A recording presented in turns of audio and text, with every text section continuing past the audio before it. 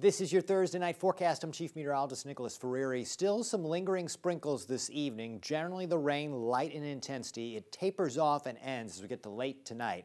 And then tomorrow, no rain to worry about. Here this evening, temperatures falling slowly through the 60s. Most of the night we are in the 60s until we get to the early morning. That's when we fall into the upper 50s. Our Friday morning begins with a mostly cloudy sky and also some areas of fog, and the fog could be thick in some spots. So prepare for a slower morning drive in many areas. We may even get some school delays, all depending on where these pockets of fog do develop. Now, as the morning goes on, that fog thins. At lunchtime, we're in the upper 60s. We're starting to see the clouds decrease, and during the afternoon, some sunshine will peek out. There will be sunlight before the day is done.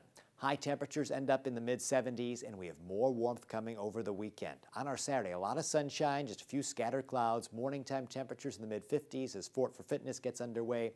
By late in the day, we'll have highs in the upper 70s. For Sunday, a high temperature of 80, and more 80s come next week. 83 on Monday, Tuesday all the way to 86, Wednesday 83. Then we get cooler. Thursday 79, Friday 71, next Saturday 69, a week from Sunday only 60. That's your latest forecast.